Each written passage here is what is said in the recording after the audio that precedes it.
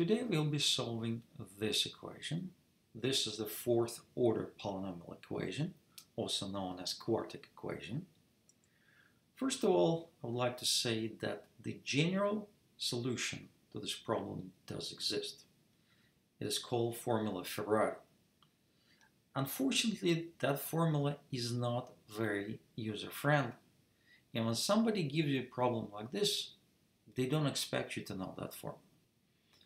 So instead, you need to find some other ways to solve this problem. And today, we're going to solve this problem in two ways. First way, we're going to guess the roots of this equation. And the second way, we're going to do some algebraic manipulation with this equation and also find the answer. So let's start with guessing. Obviously, we're not going to do some random guessing. We're going to make educated guesses. First of all, notice that all the coefficients in this equation are integers. Because of that, we can find all rational roots of this equation. To remind you, a number is rational if it can be represented as p divided by q, where p and q, both of them, are integers. Now it turned out that p has to be a divisor of the constant term here in this polynomial. In this case, it's a factor of 2. And q is going to be divisor of the coefficient in front of the highest power. In this case, it's the coefficient in front of x to the fourth power. And that's also going to be 2. So both p and q are divisors of number 2. And there are 4 divisors of number 2. It's plus or minus 1 and plus or minus 2. Now, if you look at all possible combinations, we find there are actually only 6 possibilities for the root to be a rational number. It's plus or minus 1/2, plus or minus 1, or plus or minus 2. Now, if we plug these numbers into our equation, we can check that 2 out of the 6 numbers actually work. It turned out that 1/2 and minus 2 are the solutions of our equation. And now we can take our polynomial and write it in slightly different way. We're going to write it like this. We can represent our polynomial as a product of several factors. First of all, we're going to have 2, which is a coefficient in front of x to the fourth power. And then we have terms that are x minus the root of this polynomial. So we have x minus 1/2 and also x minus minus 2. And what's left after this is the quadratic polynomial. In that quadratic polynomial, we have 2 unknown coefficients right now, and that's coefficient of a and b. And the next thing we need to do, we need to find those coefficients. So how can we do this? First, let's simplify our factoring a little bit. So we're going to combine all these terms together, and we're going to get here a quadratic polynomial. So we see that our fourth order polynomial is actually a product of 2 quadratic polynomials. And our job now is to find this quadratic polynomial. Now we can do it in 2 ways. The fastest way actually to do is to divide the fourth order polynomial by this second order polynomial. If you know how to do it, you'll find the answer. The other way to do it is simply open this parenthesis and combine like terms. If we do, we're going to get something like this.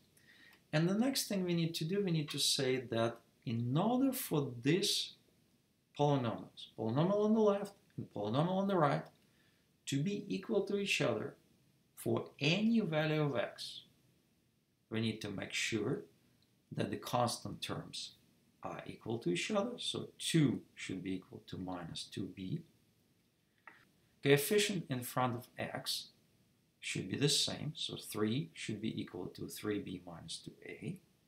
Coefficient in front of x squared also should be the same here and here. Coefficient in front of x cubed should be the same. And coefficient in front of x to the fourth also should be the same, but we can see they are the same already. So now what we need to do, we need to solve the system of this equation.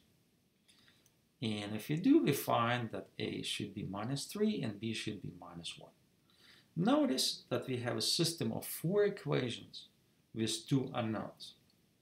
In fact, what we can do here is we can use 2 equations to find this answer. And the next thing we need to do, we need to plug these numbers into the other 2 equations to make sure that those equations are also satisfied. Because if they are not satisfied, that means that you made a mistake somewhere. But in our case, they are satisfied. So now let's put a and b in this formula. And now we found that this fourth order polynomial could be split into these factors.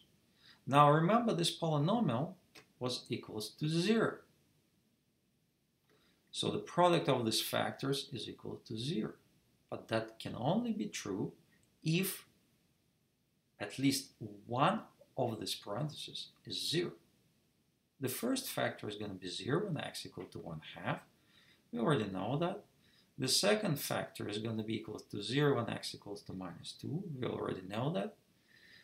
The other option is when this quadratic term is 0. And to find which axes give us 0, we simply need to solve this quadratic equation.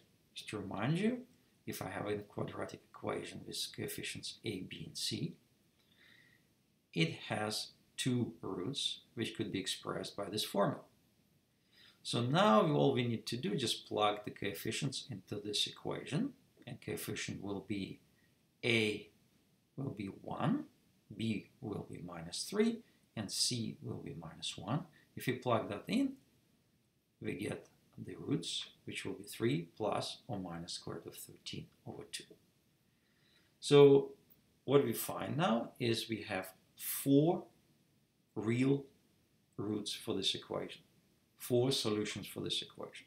These 2 guys and these 2 guys. Let's look at another way how we can solve this equation. First of all, notice that this equation is kind of symmetric. The polynomial is actually symmetric. If you look at the coefficients, we find that there's coefficient of 2 here, there's coefficient of 2 here, there's 3 here, there's 3 here. Well, never mind that there's minus. But it looks like we have a lot of symmetry. And when you have something like this, the normal approach is to divide this polynomial by x squared. If you do, this is what we're going to get. Now let's combine the terms with the same coefficients. So we combine terms with 2's and combine terms with 3's. And that's what we're going to get. But now notice that this term looks like we can get by squaring this term. And in fact, it's really true. So if we take these 2 terms and subtract 2, we indeed get x minus 1 over x squared. And now let's use this fact. And if we do, this is what we're going to get. And if you look carefully what we see here, we see the quadratic equation here with respect to x minus 1 over x. So if we introduce new variable t as x minus 1 over x, we indeed get a quadratic equation with respect to t.